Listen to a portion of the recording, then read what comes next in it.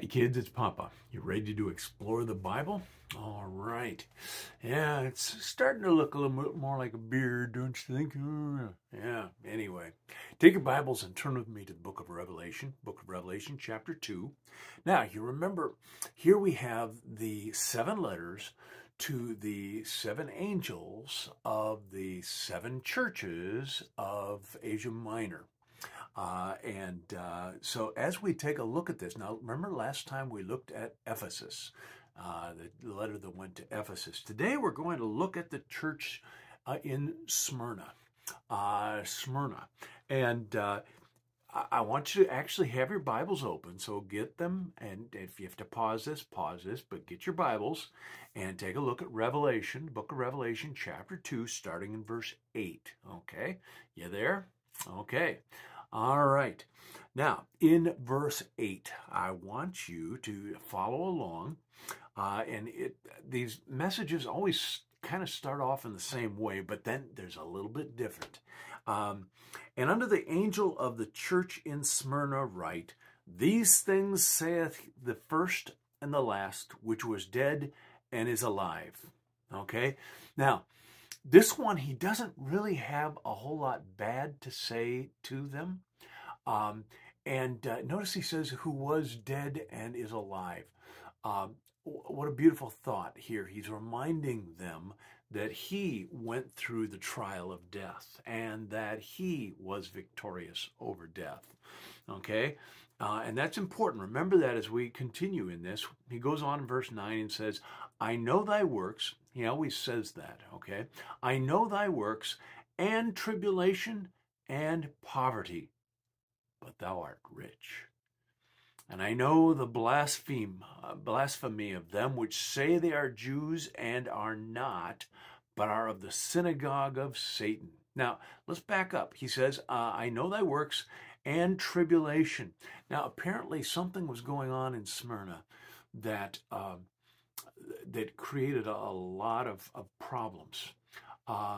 There was a very, very famous early church father who was one of the proteges of the Apostle John. And he was one of the early church fathers that we know quite a bit about. His name was Polycarp.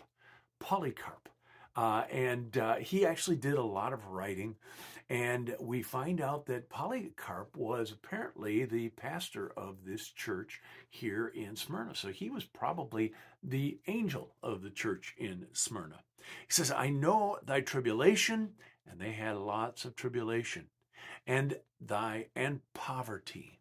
Now, we're not sure, but we are led to believe through some of the things that we read outside the Bible that when a person declared themselves to be a Christian, they would be cast out of the synagogue. Now, what does it mean to be cast out of the synagogue? Did they pick them up and throw them out? No.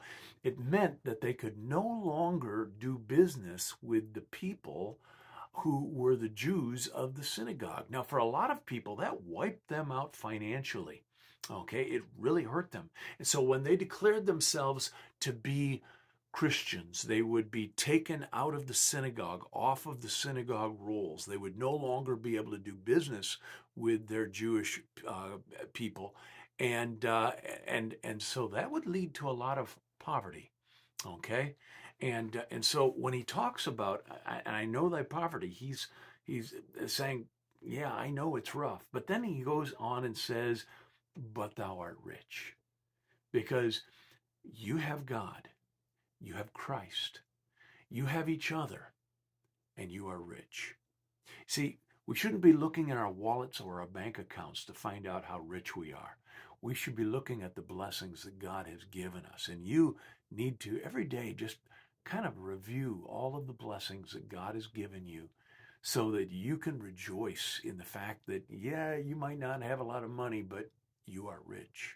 He goes on and says, and I know the blasphemy of them which say they are Jews and are not, but are of the synagogue of Satan.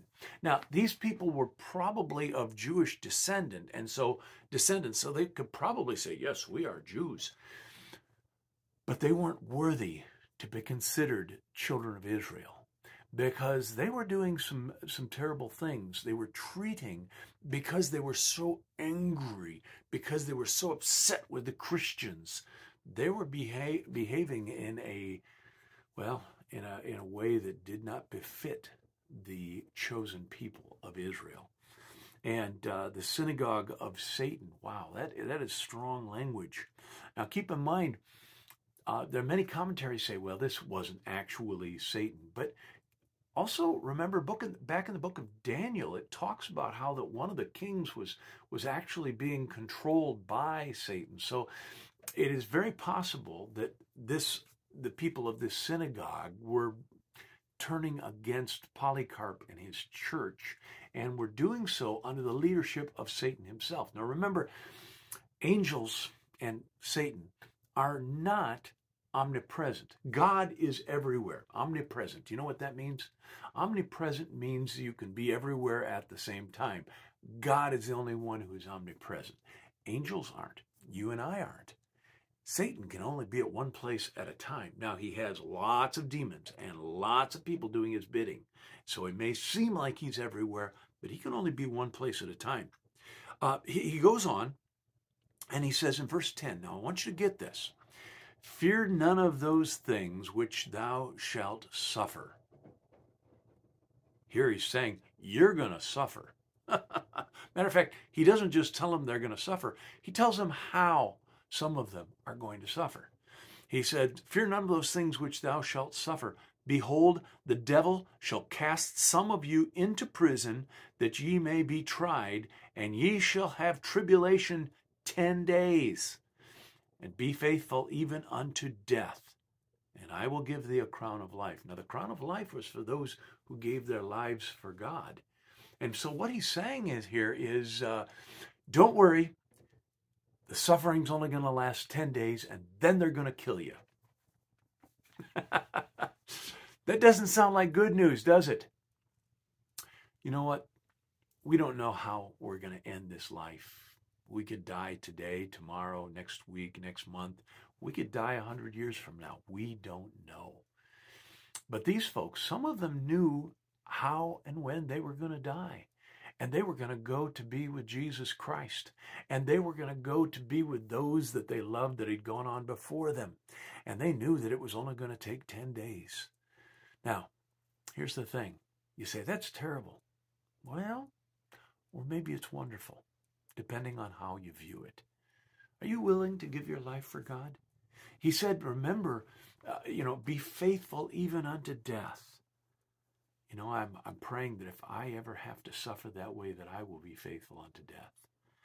He says, he that hath an ear to hear, let him hear what the Spirit saith unto the churches.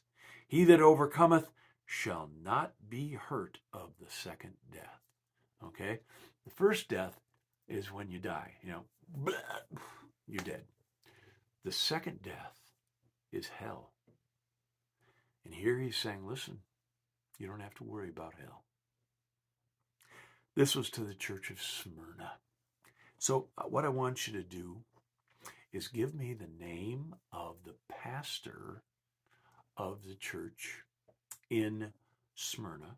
Okay, now we're pretty sure it was Polycarp. I said I gave it away.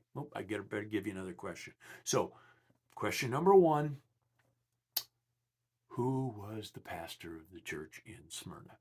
I'm not going to write that out. I'm not going to put it in the email. You're just going to have to listen to this and answer that. But question number 2 is, what is the last word of the first phrase of verse 10? Okay?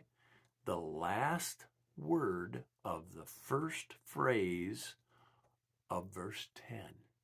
I'll give you a hint. It's the word right before the semicolon. Yeah. Anyway, hey, that's it for today. Love you guys, and we'll talk to you soon. Bye-bye.